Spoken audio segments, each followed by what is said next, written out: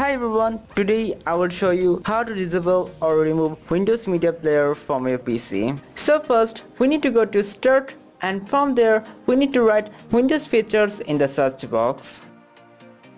Now we need to click Turn Windows Features on or off.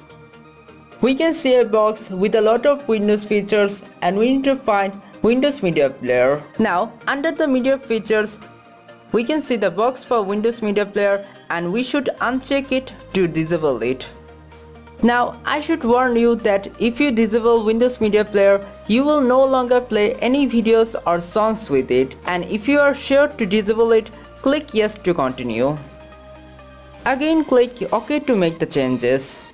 We should wait until it finishes. Now we need to restart our computer in order to apply these changes, so I'm going to restart my computer and you should too. I have restarted my computer and you can see there is no more Windows Media Player around here. Thanks for watching my video guys, and I would appreciate if you like the video and click that subscribe button and turn on the notifications to get more videos and updates.